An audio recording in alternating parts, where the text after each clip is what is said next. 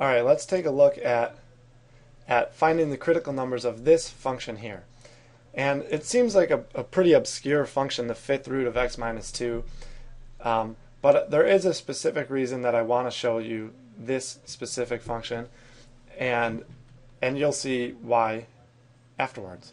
Okay, so the first thing I'm going to do is take the derivative, but to do that I want to rewrite the function into a form that we can work with. So this is really x minus 2 to the 1/5. Then I'm going to take the derivative, so f prime of x is equal to 1/5 x minus 2 to the 4/5. Sorry, negative 4/5. 1/5 minus 1 is negative 4/5. Okay, and then I want to rewrite that a little bit. Let me use some different colors so it's not just all white. So this will be, or let me do it this way. 1 over, and then this will be x minus 2 to the 4/5, or you could think of it as the fifth root of x minus 2 to the 4th. Okay, that's the derivative. And we've talked about this in a previous video. If the numerator is not 0 and doesn't have and is only a constant, if the numerator is a constant, the function can never be 0 because the denominator can't make a function 0. So the only time that this will have a critical number is when it doesn't exist, and that will happen when the denominator is 0. So when is this denominator 0? Well, it's when x equals 2, right? If you plug 2 in for x, this will be 2 minus 2, which is 0, to the 4th, which is 0, the fifth root of 0 is 0, and you'll get 1 over 0. 1 over 0. So when x is 2, we get 1 over 0 in the derivative. That does not exist. So 2 is a critical number. So x equals 2. That's our critical number. And furthermore, when x is 2, we should expect some sort of asymptote, vertical asymptote out at 2, because 1 over 0, that's a non-zero over a 0, so we expect a vertical asymptote there. All right, so let's check out everything. First of all, let's just the vertical asymptote, by the way, was for the derivative, right?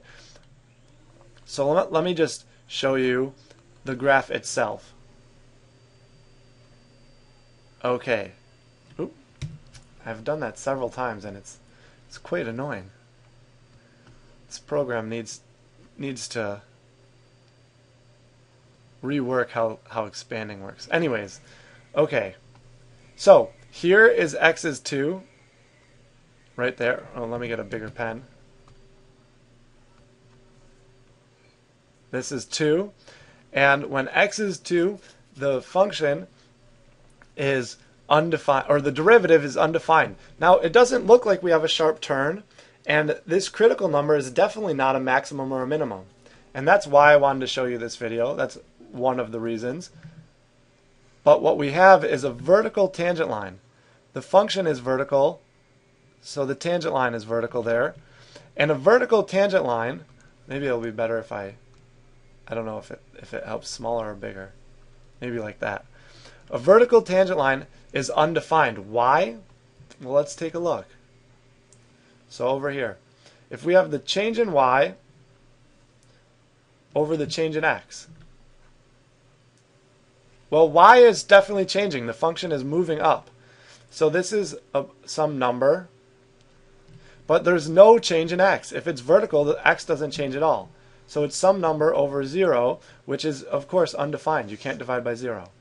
So the slope of a vertical line is undefined.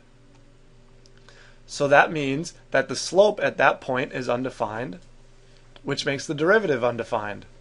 And so that is a critical number. When x is 2, we definitely still have our critical number that we found.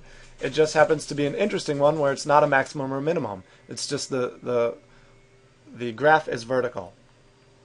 Okay, and now we can look at that with its derivative. And remember when I said x was 2 for the derivative, that should be vertical asymptote. Well, it turns out it is. When x is 2, there's a vertical asymptote.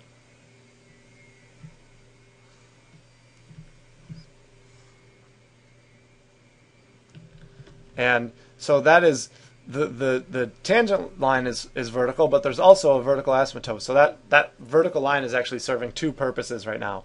One is it's being an asymptote for the derivative, and also it's just showing you that the tangent line there is vertical. But now, why does this go to positive infinity and positive infinity? Well, let's take a look. The slopes of this function are always positive. Positive, positive, positive, positive, positive.